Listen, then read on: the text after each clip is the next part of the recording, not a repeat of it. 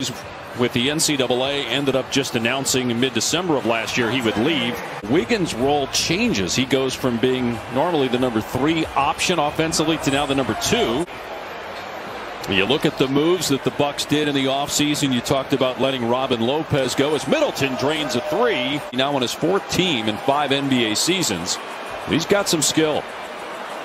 Middleton from outside again.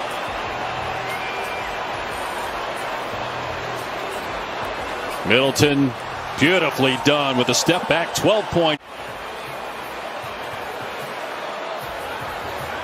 So 10 points now for Steph. Here's Middleton showing earlier he could do it from the perimeter. Now taking it deep into the paint and scoring. 4th-year player out of Louisville who started most of last year for Golden State with all the injuries, but the Bucks come right. He aims up and he's going to shoot it.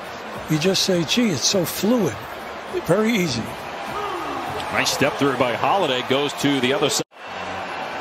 This team within 9, just outside a minute to go. Khris Middleton, the leading scorer for Milwaukee, with 17. Make it 20 as he hits a 3. Back.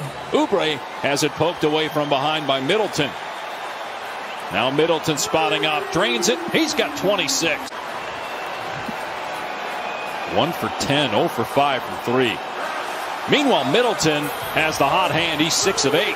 From down Kevon Looney, the Milwaukee native.